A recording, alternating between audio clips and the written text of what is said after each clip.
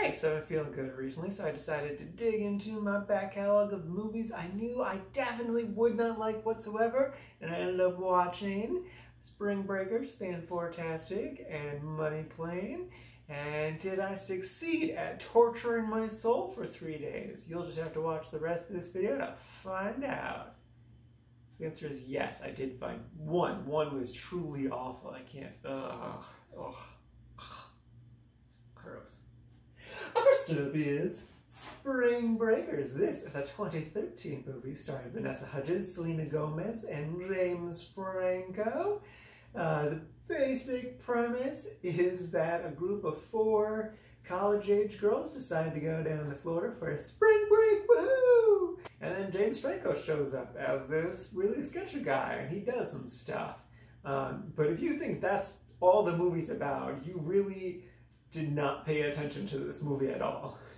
Also, how it's so slow. It's very clearly full of metaphors and symbolism.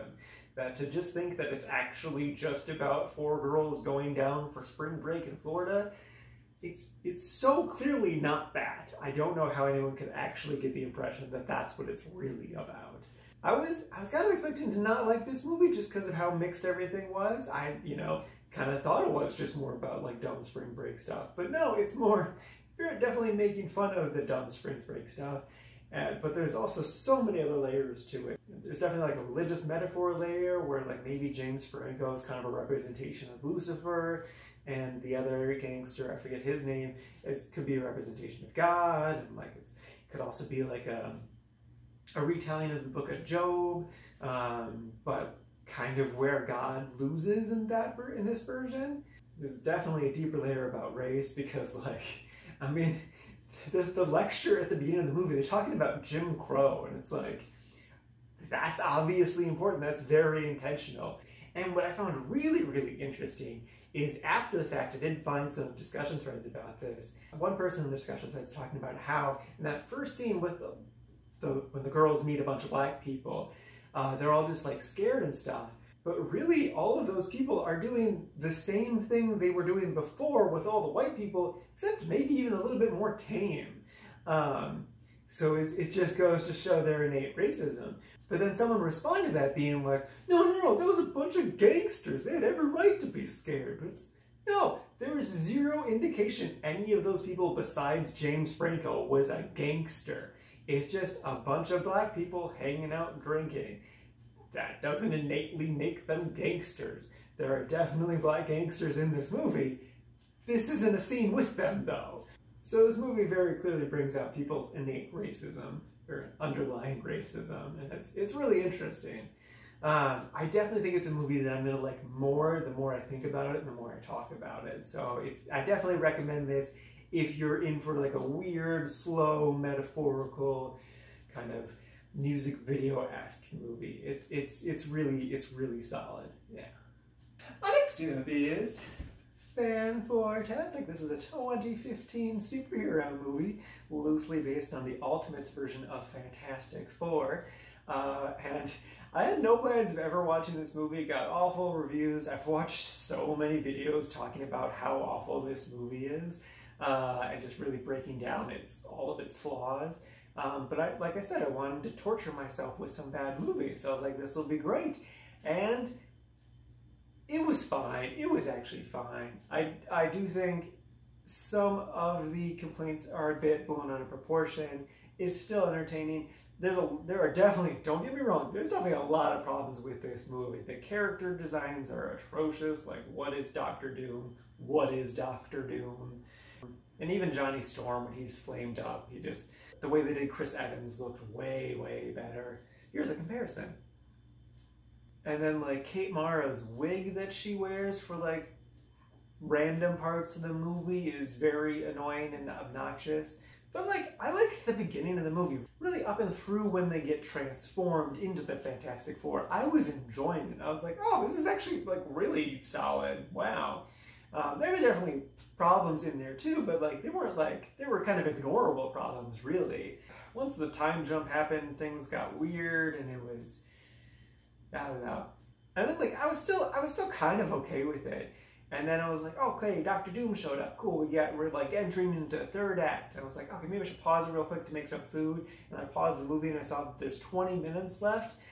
And that includes the end credits. And I'm like, oh, this movie's really short.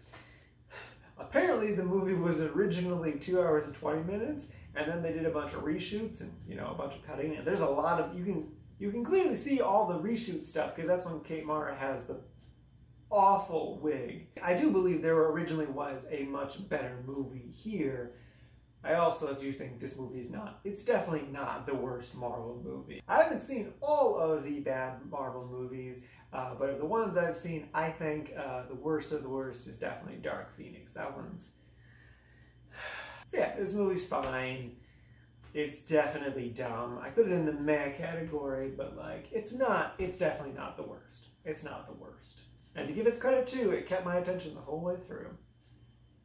And lastly is Money Plane. And this is a 2020 movie starring some WWE star. It's weird. And also Kelsey Grammer and Thomas Jane. Like, what are those two doing? Those guys need better agents. This movie's so bad. This movie definitely hurt my soul. It was like, so like I know I intentionally went out to like find a movie that would hurt me, and it's kind of like I saw, you know, like those bars in a railing, and I was like, ha, wouldn't it be funny if like I got my head stuck in there? It'd be like so painful and stuff. Like I wouldn't be able to get out. You have to call like 911, then cut me out or something. It'd be so silly. And then I did it. I stuck my head in there, and I'm like, oh, this really hurts. Why did I do this to myself? You are dumb, Charlie. Stop it. That's what the experience of watching this movie is like. What's the premise? Who cares? This movie's dumb. I feel like the inspiration for Money Plane came from the director finding like the fuselage of a plane in a dumpster when he was dumpster diving one day, and he's like, hey guys, I found this plane, let's make a movie about this plane. And then everyone just threw ideas at him and was like, great, perfect, let's do all of that, that's awesome. Make it funny? No, we're gonna try to make it funny, but all the jokes are gonna be utterly atrocious. That's how we get them. That's how we get them. It's like double layers. It's like, it's supposed to be a joke, but it's not funny. And because it's not funny, that'll make it funny. I hate this movie. The reason why I decided this particular movie, Money Plane, I would watch is because my friends over at Trailer Hitch Podcast, they watched it last year. They actually got a screener for it, which is amazing. And I listened to their podcast on it, and I was like, this sounds perfect. I'm totally gonna love this awful trash. And then I watched it, and I was like, no, you're dumb, Charlie. Stop it. Stop it. Stop it. I'm not gonna cry. I'm not gonna cry. I'm not gonna cry. Oh my God. I actually am tearing up. I really hate this. Whew, I'm done though. This movie's dumb. It's so dumb. I hate Money Plane so much. I hate this movie so much. This movie's so dumb. I now personally hate both Kevin Heyer and James Leesky for introducing this movie to me. You guys are bad people, and you should feel bad for talking about this movie and informing the world of this movie. This is your fault. You suck. Don't watch this movie. Alrighty. So for today's final rankings, we got Spring Breakers sitting at number 17 in the liked category. And then we have Fant4astic sitting at number 21 in the meh category. And then bringing up the rear is Money Plane sitting at number 26 out of a total of 27 movies. There is in fact one movie worse than it that I've seen so far this year. It's Land of the Lost. Land of the Lost is so bad. It's so sexist and just, it's... Ugh. Okay, yeah, that's it for today.